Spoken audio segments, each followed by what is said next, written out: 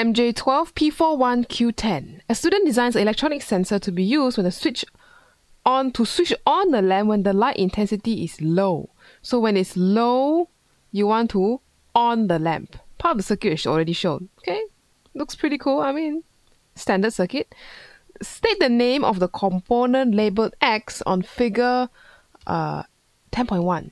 What is X? Where is X? X is right here. That one, when you see a resistor with these arrows pointing in, that's your LDR. Not long distance relationship, your light dependent resistor. LDR. So if you recognize the symbol, that's 1 mark for you. Okay. Wow, that is a very big red color. Okay, next part. On figure 10.1, draw the symbols for 2 resistors to complete the sensing part. So you want to draw 2 resistors for the sensing device and a relay for the processing unit. So you're drawing the sensing and you're drawing the output. Relay is talking about the output. So in the previous section, we talked about how you have the sensing, processing, and output. All 3 need to put together. So you need to draw sensing device and output. Okay, let's go and see what we can do here. There's some blanks here and there. First thing, you see, what happened to this leg? It's not connected to a sensing device. So we need something here. Okay, this is how we can plan this. The first leg, V+, this is the non-inverting input, already has a connection. So this V+ is going to be the one that is changing, depending on the light condition. Why is it changing? Because this resistance here is changing. And of course, even the variable resistor, you can also change ma. So this one is the changing leg, which means the other leg, you should probably want to keep it at a stable, same potential. So this is the inverting input. You want to keep this at a constant potential. So how to design it? What you can do is you draw another resistor here, and go down to here, and down to ground. And this one, we want to keep constant. Okay, this resistor constant, and we connect it like that. This one we connect a junction. This way, V- will be the same, no matter how you change the X on the left side, the LDR.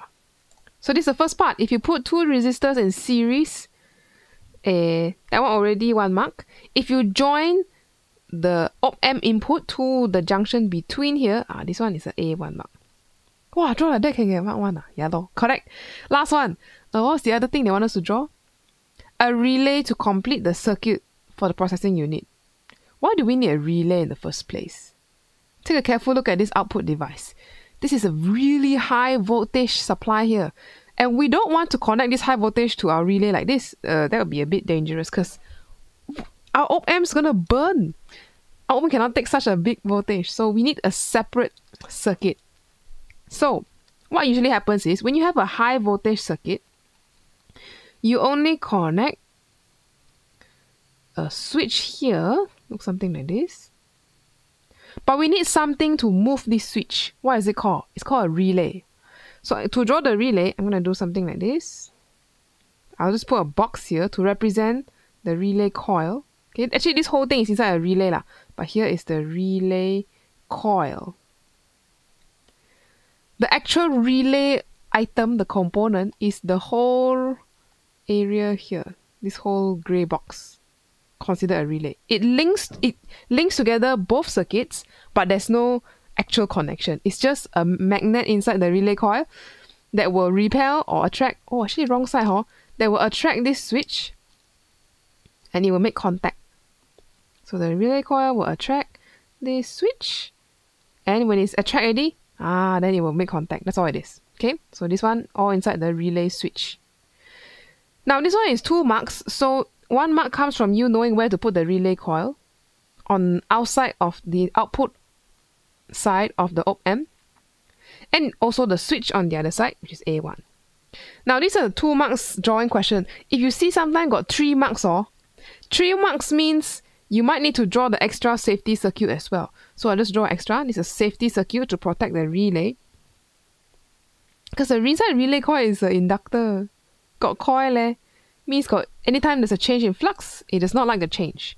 So sometimes you can put an extra safety diode here so that when you have, originally you have current flowing this way, okay, then when the relay deactivate already, it still wants current that way, but instead of sending it to op-amp, sends it back down into ground through the diode.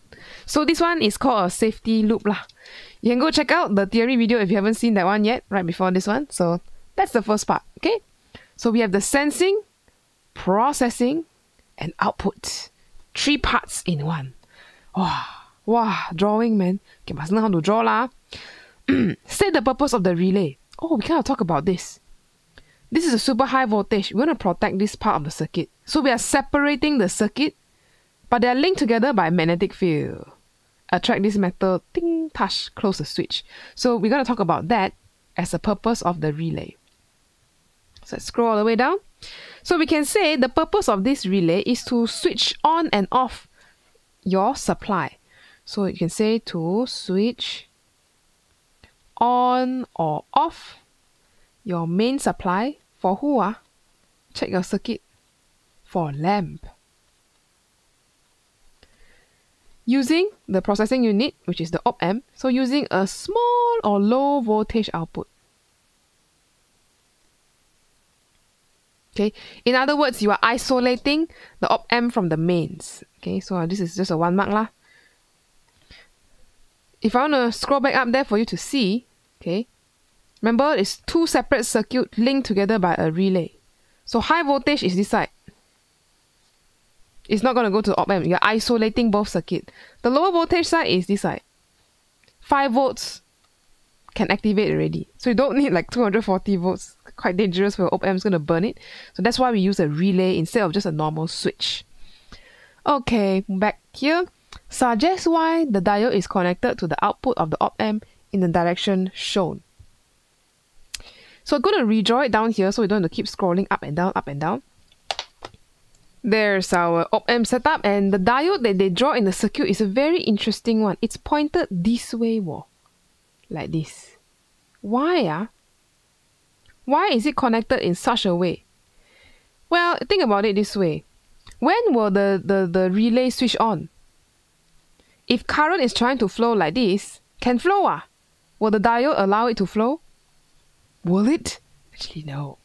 Diode will not activate. So the only way you can have current flowing is if it is flowing in this direction. When will that happen? It will only happen if this ground, 0 volt, because ground is 0 volt ma, okay? Only happen if this is the relatively higher potential.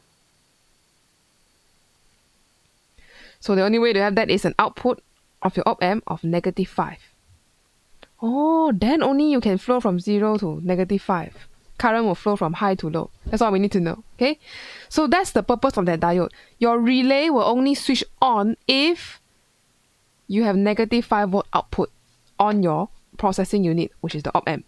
So how do we write that? We say, the relay will only switch on for one output, only -5. Okay, one output, which is when the output voltage, what am I writing?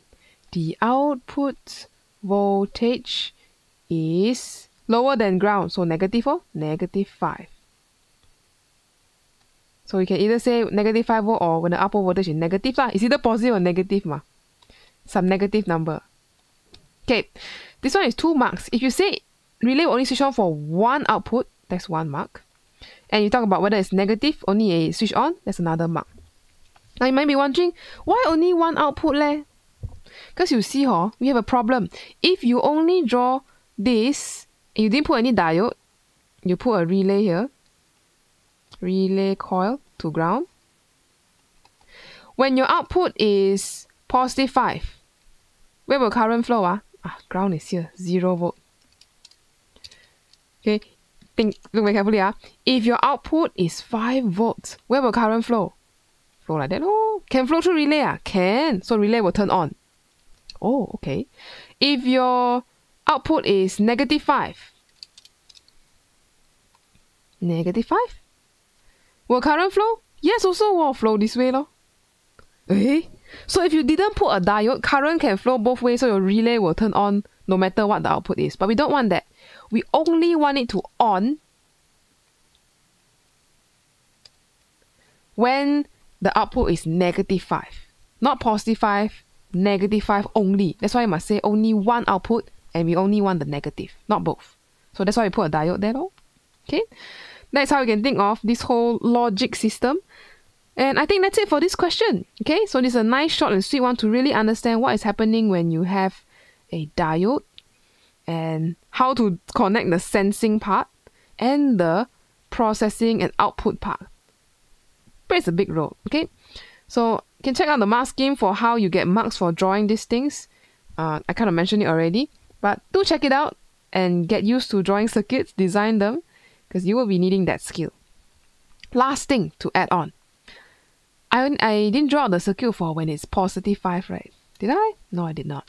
Okay, so let's see. If it's +5 for our current setup.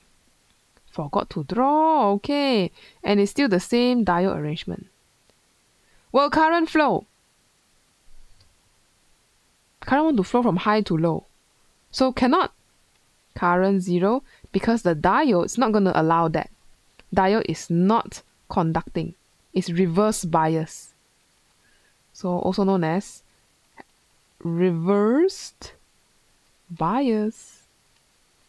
You cannot have current like this. It's opposite. So cannot. No current. Not going to draw any arrows. Okay, so just keep that in mind how to draw diodes. Think from high to low potential. Okay, so that's all for this video. I will see you in the next one. We look at more output devices to be connected to the circuit.